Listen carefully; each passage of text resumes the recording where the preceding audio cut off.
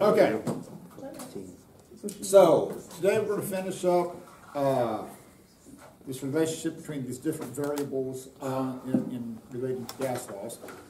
So yesterday we looked at the relationship between pressure and volume. Okay? So when you looked at your data, so remember kind of what happened, is that you had this syringe and you can change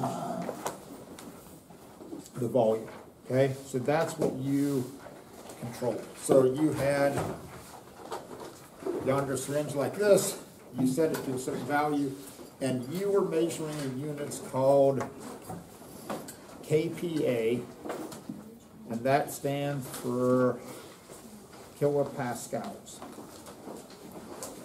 Okay, and that's one of the many, many, many ways that you can measure pressure. And so we're just, you're going to need this later on to answer some of these questions on the next part. So kind of the baseline that we use in chemistry is an atmosphere, is 1 atmosphere. Okay, so under standard conditions, okay, what we call STP, in chemistry, that's 1 atmosphere, and an STP. The temperature in gas laws is 0 degrees Celsius. Okay? Now, here's the problem with Celsius, or Fahrenheit, is that you can get values that are 0, and you get values that are negative numbers, which makes even less sense. Because if you have negative temperatures, that could correspond mathematically with negative pressure or negative volume, which doesn't make any sense, okay? Or if the temperature reaches 0, okay, it reaches 0. Well, does that mean we don't have any volume? Do we not have any pressure? What do we have? So to do away with this, this is why, and remember this today when you're doing these conversions, when you're dealing with gas laws in chemistry, okay, your temperature has to be in Kelvin, okay? So it's a simple conversion. When you have temperature that's in Celsius, to get to Kelvin, you add 273 to it. So at what we call standard temperature and pressure, you're at 1 atmosphere of pressure and you're at 273 Kelvin, okay? So like right now, room temperature right now in this room is about 22 degrees Celsius. So at 22 degrees Celsius, that corresponds, if you take 22, it's the simplest conversion that exists in all of science. All you have to add is, you don't have to multiply, all you have to do is add numbers together. So that becomes 5, 9, 295. So right now we're at about 295 Kelvin.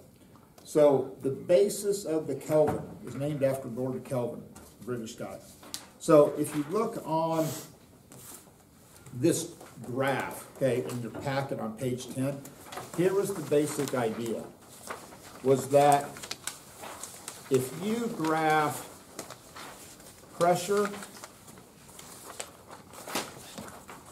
and temperature, okay, and you extrapolate this line out, at some point the pressure inside a container is going to go to 0. And I'll show you that in just a second how that works.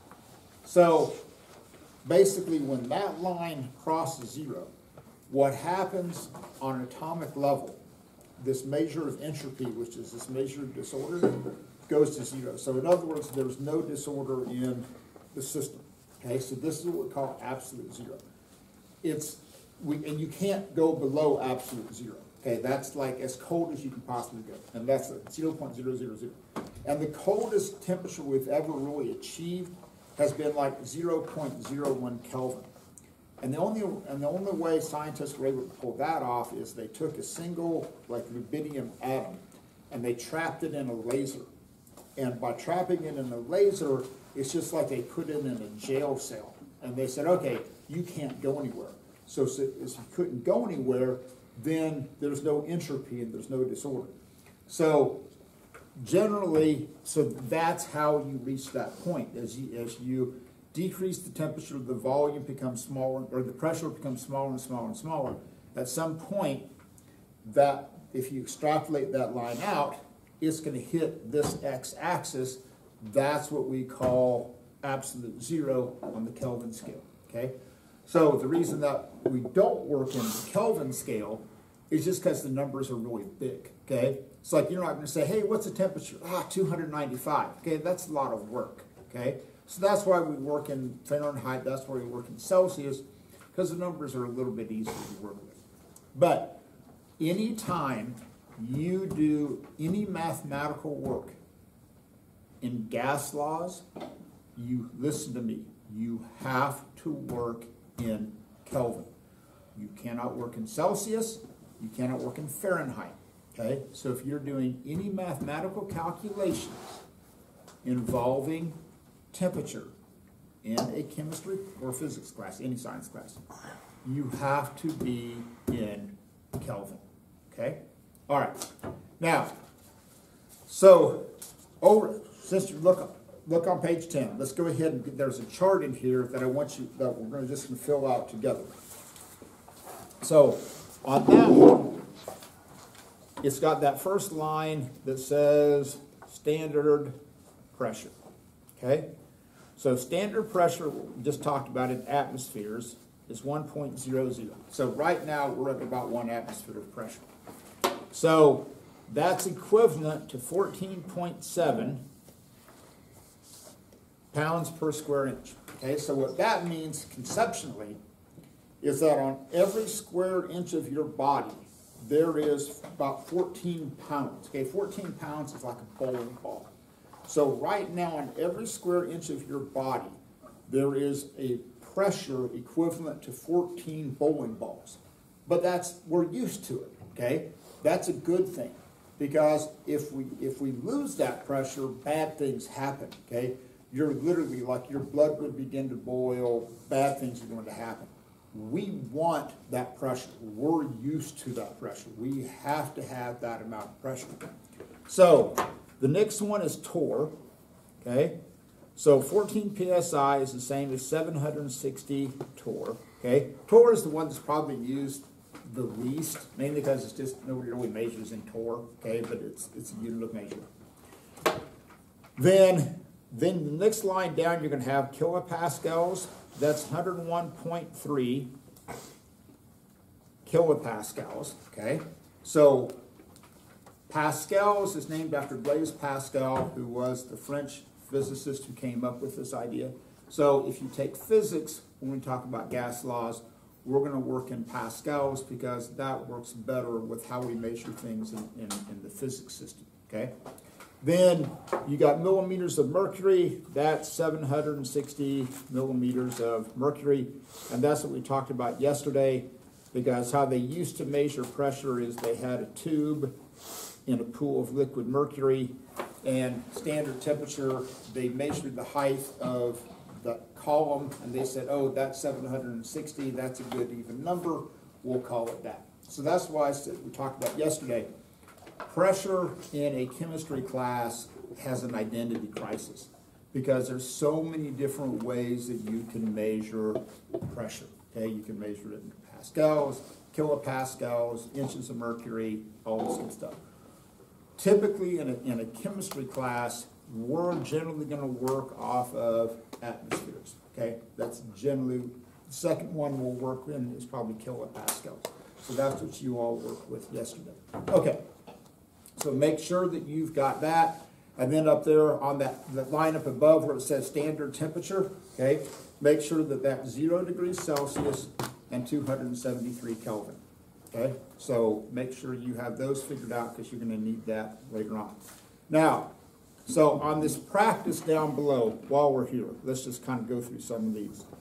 So on that practice down below, you have 550 millimeters of mercury, and you want to change that into kilopascals.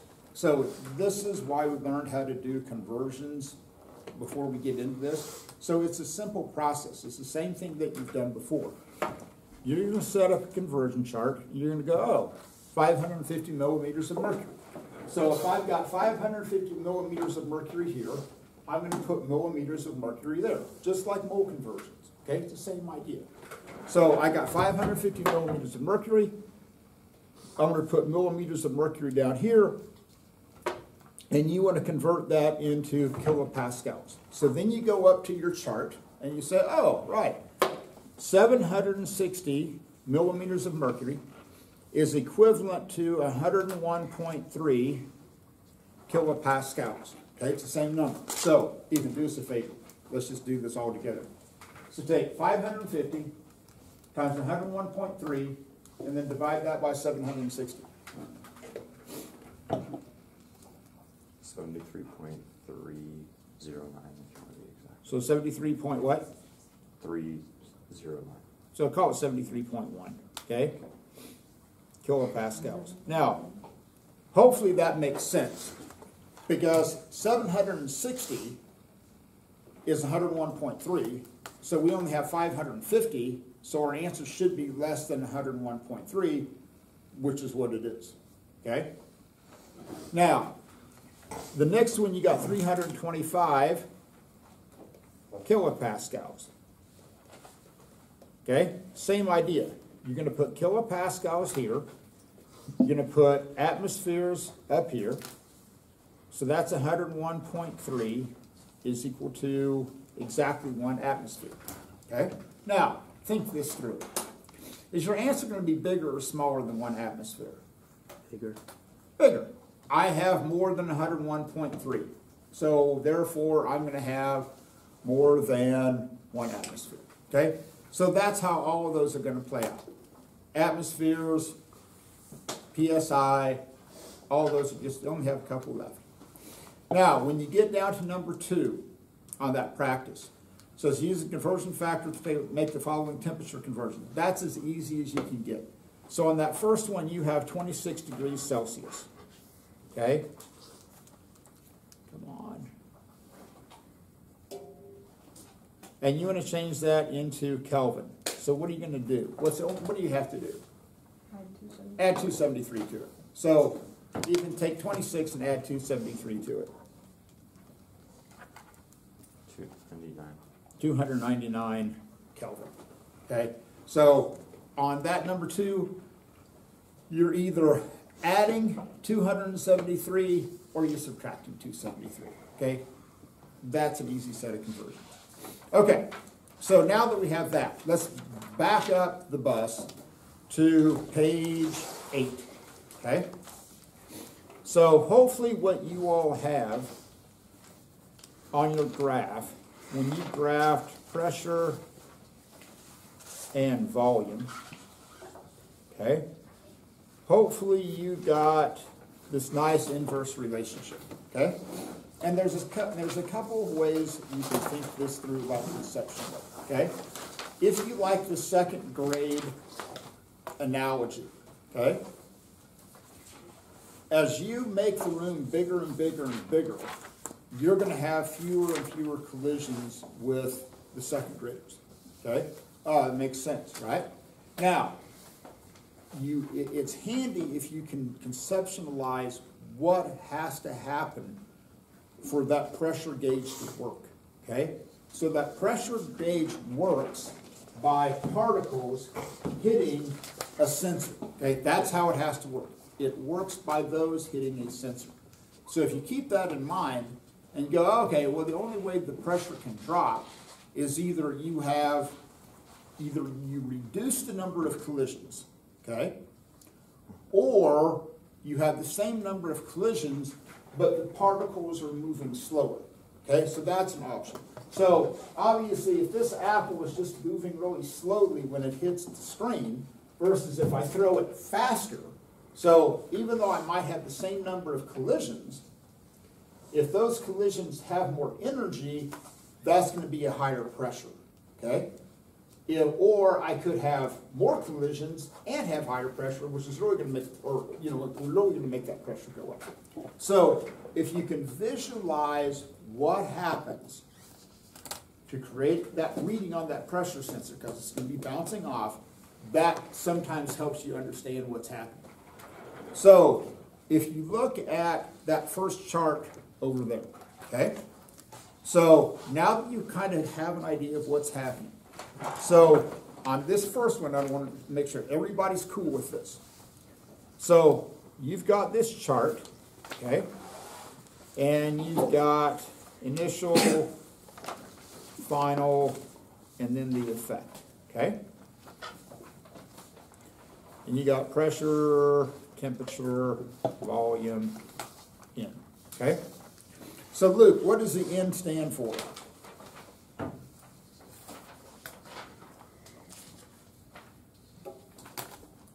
What's that a measure of? Let me give you a hint. Rhymes with umber. Number Of? of Yeah, particles, okay? It's the number of particles that are in the system. If you're talking about a second grade class, it's how many kids, it's how many Timmies that you have, okay? And so, unless I tell you differently, we're always going to keep the number of Timmies the same. So, that's just going to stay a constant, okay? Nothing's going to happen there, okay? We're not, because if you look at what you all did yesterday with the syringe, you kept it hooked up to the pressure sensor, okay? You didn't change the number of kids that were inside the room, okay? That stayed as a constant. Now, what is temperature measured? Ella, what is temperature measured? Skittles. Yeah, how much energy the kids have, right? So yesterday we didn't change the temperature. So the temperature stayed a constant, okay? So we didn't change the number of Skittles, we didn't change the energy of the system, and we didn't change the number of kids that we had in the room, okay? Those were staying constant. Now, if you look at this, on the initial system, you were told that you had 1.3 atmospheres, and that was occupying 150 milliliters, okay? So that was my initial set of conditions. Boom, here we go. So then you're told, what's the pressure when the volume is increased to 190, okay? Now, what we did is that we increased the volume, okay? So we made that variable bigger. So just think this through. Let's actually fill in that effect on the bottom. So what do you think is going to happen to that pressure when I increase that volume? decrease. Decrease. Okay, so you think it's going to decrease. And that bears witness to this graph. As that volume got bigger, the pressure became smaller. Okay, we've increased the size of the room, same number of Timmies, same number of Skittles, we're just going to have fewer collisions. Okay? Now, mathematically, we got to figure that out. So here's what you're going to do. You're going to start with that 1.30 atmospheres. And you have one of two options. You can multiply it by 150 milliliters over 190 milliliters, or you can take 1.3 atmospheres and multiply it by 190 milliliters over 150 milliliters, okay? Those are your two options, okay? Those are it. Those are your two options. So this is what you think through. And you go, okay, I have to have a smaller pressure. So which one am I going to choose? The first one or the second one? First one, okay? So if you take 150 and divide it by 190, so there's a couple of things that are going to work out well. The milliliters are going to cancel out, okay, because I still want to end up with atmospheres. So this is why you write down the units. Oh, the milliliters are going to cancel out because I'm taking milliliters and dividing it by milliliters. Then I'm going to multiply that by atmospheres, okay? Multiply that atmospheres, then I still get those same units. So if you do that, you get like 1.0, okay? So hopefully that makes sense. You sit there and go, okay, yeah, that's cool, right? Volume went up, pressure went down, okay? So that's what you're going to do on number 2, okay? So on number 2, you got 5.75 milliliters standard pressure, okay? Now at this point, you kind of have to know, oh, okay, standard pressure. Then we're going to change that pressure is increased to 1.5 atmospheres. So on that chart, okay, so you've got your initial, final, and effect, right? So pressure, volume, or pressure, temperature, volume, N, okay? N's going to be constant, temperature's going to be constant. So now, they didn't specifically tell you in the problem what the initial pressure is, but they said it was standard conditions. So under standard conditions, what's my pressure? 1.0. Oh, okay, that's going to be 1.0. And that had a volume of 5.75. Now, in this situation, we're going to increase that atmospheric pressure to 1.5. So we're going to increase our pressure.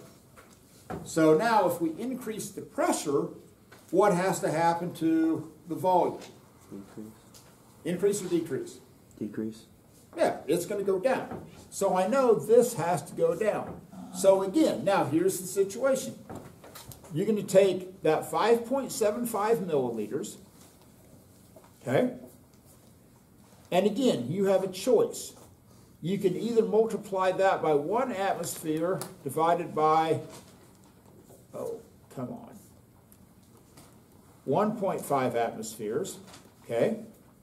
Or you can take 5.75 and multiply it by 1.5 over 1. Which one are you going to pick? 1 over 1.5 or 1.5 over 1? Izzy, which one are you going to pick? 1 over 1.5. Why? Because you want a smaller number. There you go. Okay? You see the process. Okay? And then number 3 plays out the same way. Okay? You got flexible container, you got a pressure of 750 millimeters of mercury. What's the pressure of the volume is decreased to 4. Okay? So it's the same idea. It's you just decide what you're going to do. Got that idea? Okay.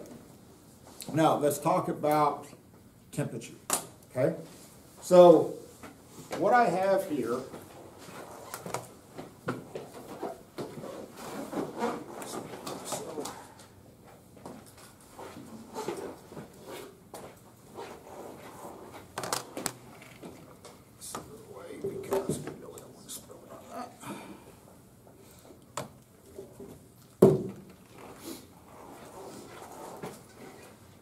So this is called a drawer. It's a very, very, very well insulated container. And within this, I have liquid nitrogen. Okay? So take this, pour some of this out. Okay? So basically, to make liquid nitrogen, and liquid nitrogen is what makes up most of the atmosphere. So nitrogen molecules aren't very sticky, okay, which is why they exist as a gas. So if you want to get liquid nitrogen, you've got to take those nitrogen molecules that are moving around, and you have to get them really, really, really, really, really cold. Okay, so this is where it's a graded analogy with second graders out on the playground. Okay. So on a typical day, the second graders aren't going to stick together, okay? They have too much energy. But if you get those, if you take that second grade class on a really, really, really, really cold day, those second graders are going to tend to huddle up together. They're going to stick together, okay? That's what we have to do to make liquid nitrogen. So we took that nitrogen, we got air basically, and we chilled it way, way, way, way, way, way, way, way, way down until those particles lost so much energy that they began to stick together. So it's kind of cool. So if you like pour it out on the table, it kind of like dances around on, you see little bits of the liquid nitrogen floating around on the table.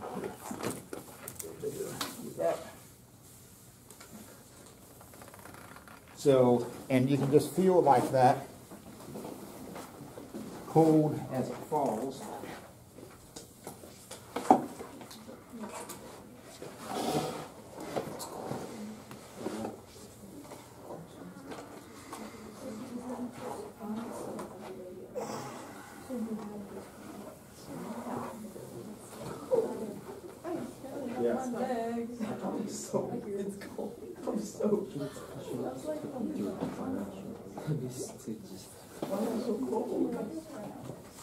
Okay? All right. So what I'm going to do is I want to put some more in there.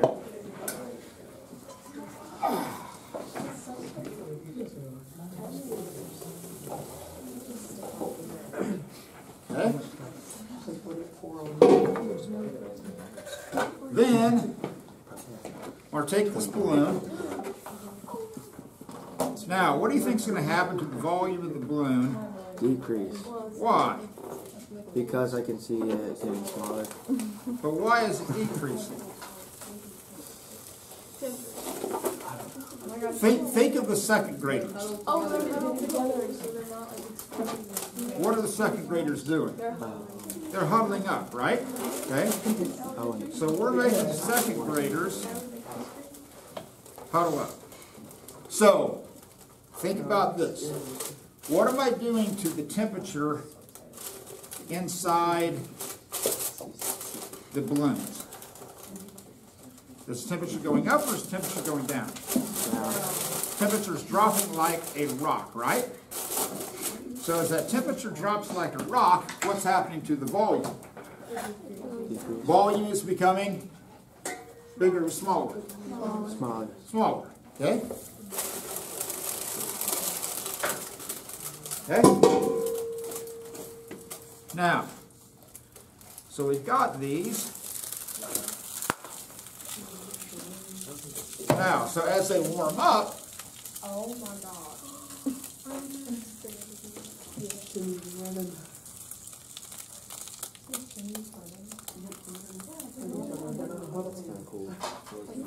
so as it warms up, what's happening to the volume? Increasing. It's increasing. The camera can't see. There, it got moved. So take another one out. Oh, he does. So that's how it came out. Pass it. Huh? No. Don't do that. I'm scared. Looks like it's a tomato. So what's happening inside of there, what are the second graders doing? Getting away. They're getting more energy. So as they get more energy, they're expanding that volume.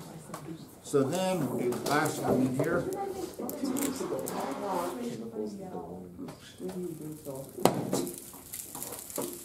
That one got really flat. Because that was that first one that I put in there. Yes, now they can see it.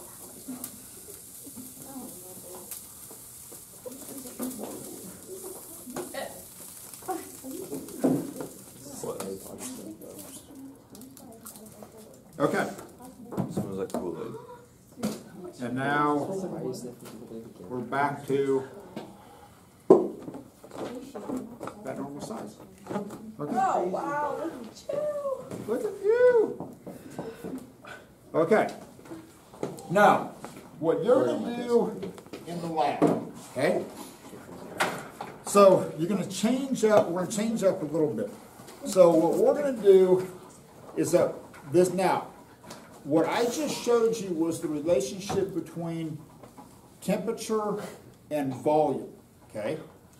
The lab that you're going to do is actually going to look at the relationship between temperature and pressure, but it's going to be the same idea, okay? So what do you think happened to the pressure inside those balloons when I showed it down? Pressure go up, pressure go down.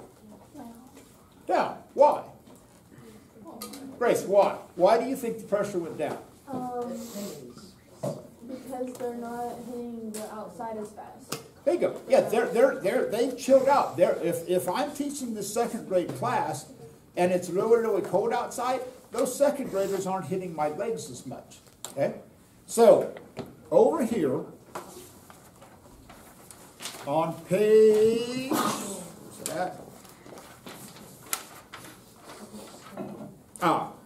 Page 9, okay? So look at page 9. So here's what you're going to do on page 9. So this is going to require a little bit of technique, different than what you did yesterday. So what you're going to do is that you're going to have, you're still going to use the pressure sensors like you did yesterday, but here's going to be what's going to be different. So you need the pressure sensor just like you had before, okay? That's going to be the same. You're going to plug that into the lab quest just like you all did yesterday. But this time, you're going to use a test tube, okay, specific to this size, and I've got them in there. And then you're going to use this piece of hose that has a rubber stopper on it that you can put in here. So the first thing that you want to do is you're going to get this hooked up, okay, make sure that's securely in there. And this end here is going to twist onto the end of that pressure sensor, okay? So you're going to have a setup like this, right? So what you're going to do is you're going to look at 3 different temperatures. So over here on page 9, okay, you've got this quantitative data column. So what we're going to do is that we're going to look at, we're going to put temperature, and then we're going to put pressure, okay? So we're going to, the first one is going to be room temperature. So I'm also going to have temperature probes over there. So what on the lab quest, you're going to plug in 2 different things.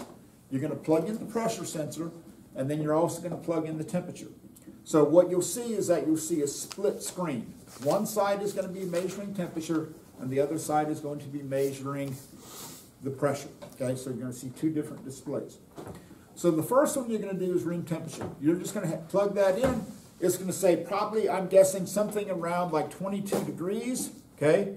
And then whatever that pressure is. So just hook it up, measure the room temperature. Here we go, we're off to the races. Okay, so that's going to be our baseline. Now, what we want to do is we want to warm it up and we want to cool it down.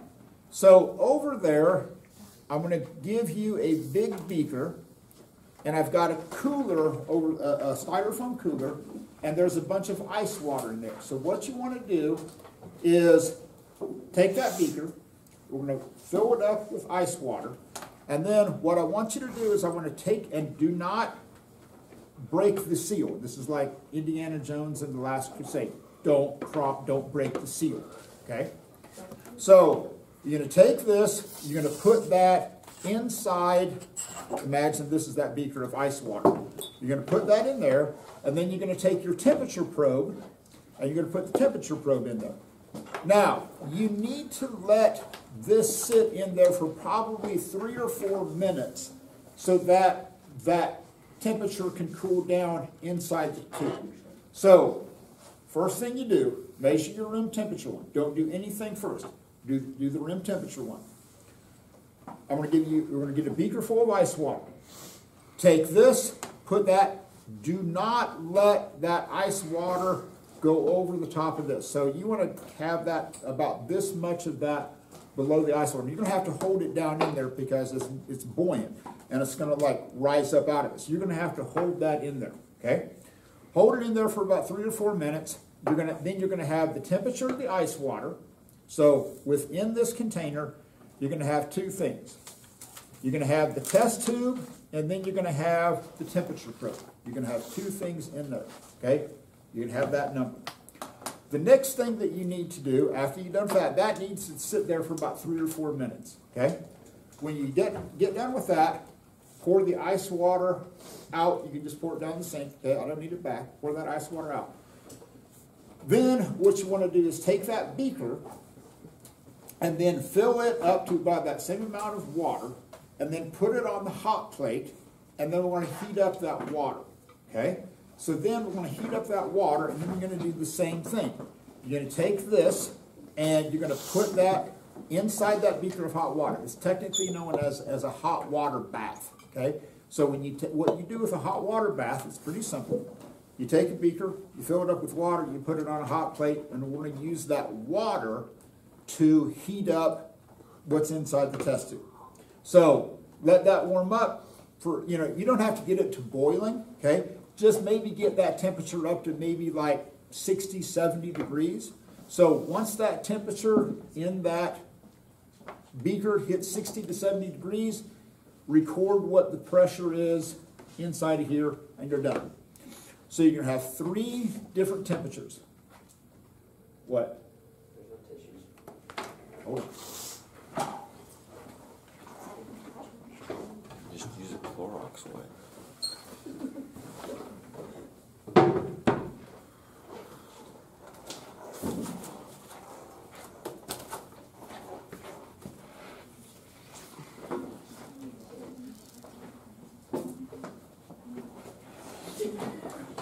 So you don't have to make that water boil, okay? We don't need to let it go for that long, okay?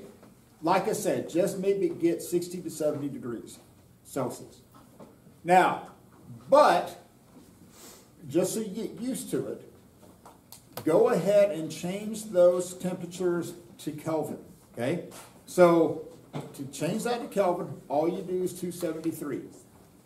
Huh? What was this? Nothing. Okay, so when you're recording those temperatures, go ahead and change those into Kelvin so you get used to it. So 22, add 273 to it, you're at 295, okay? Just so you got that. So then what you're going to do is that you're going to draw a graph over here, and you're going to have pressure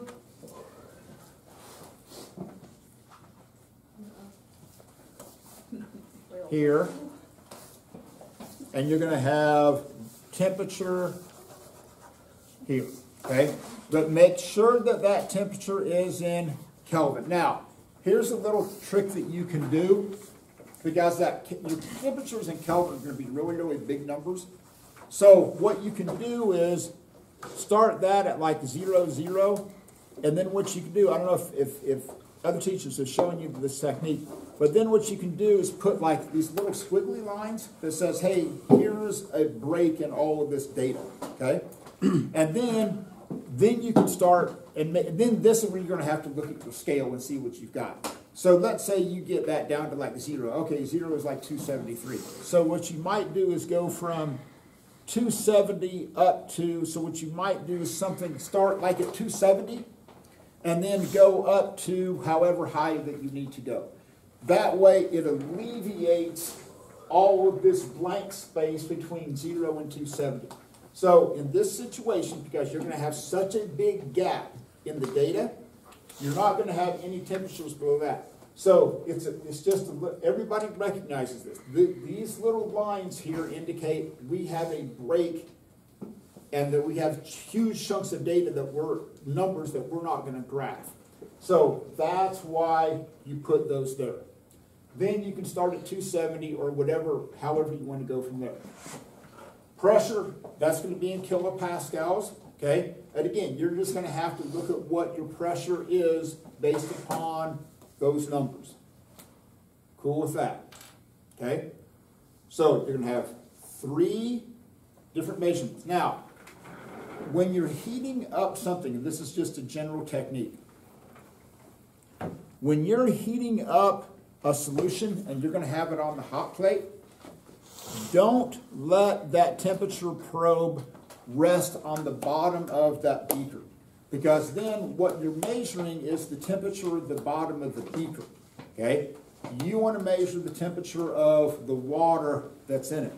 So actually what you can do is take that temperature probe, it's a stainless steel probe, and just kind of mix that up a little bit. That way you're going to get like a good mixing of that water. So when you're measuring your temperature, don't let that temperature probe rest on the bottom, okay, because you're getting a false reading. You're measuring basically the temperature of the hot plate. You want to measure the temperature of the water that's above it. And remember, like Ella said, when you're measuring temperature, you're measuring the skittles. So if you have that in ice bath, you're taking away the Skittles. When you put it on the hot plate, you've given them Skittles. Okay? Got that. So, what I want done for tomorrow, because basically I'm going to turn you loose. So, we basically pretty much figured out all of page 10. Okay, you just need to finish those temperature conversions at the bottom. And then do these calculations on page 11 and through this middle of page 12. So you want to get through the middle of page 12 for tomorrow. Okay? So you're going to have a graph, get through the middle of page 12. We're good? Ready? Break? Let's go. So stop that, please.